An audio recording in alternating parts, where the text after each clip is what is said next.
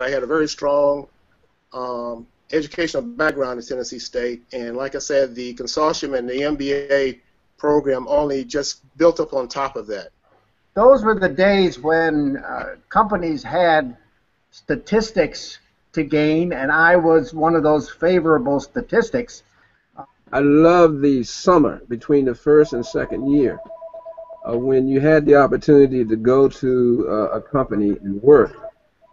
That experience kind of made my choice quite easy when graduation came.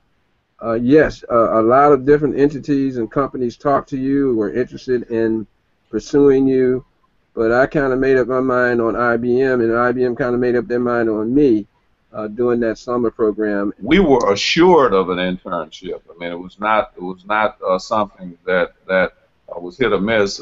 We were guaranteed that we would have an. Matter of fact, we had choices of where we were to go. The companies were under a lot of pressure as the federal government was bent on ending Jim Crow to hook one of us so that we could be added to that statistic. And it was a push.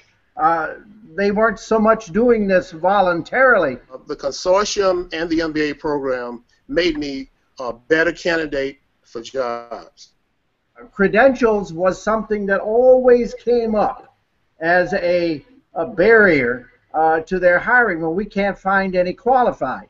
The importance of the consortium was that it overcame that barrier. You were quite sought after, and I know that as a result of that experience, when I became a recruiter for IBM, I encouraged so many students not to worry about graduating. Now I'm talking about undergraduate students, not to worry about graduating in 4 years, but to pursue internships, because there were opportunities to learn about companies and also to market yourself to companies. It was absolutely vital, in terms of those successes. The consortium over the years has been critical in helping business as well as helping the general population achieve normalcy in our society.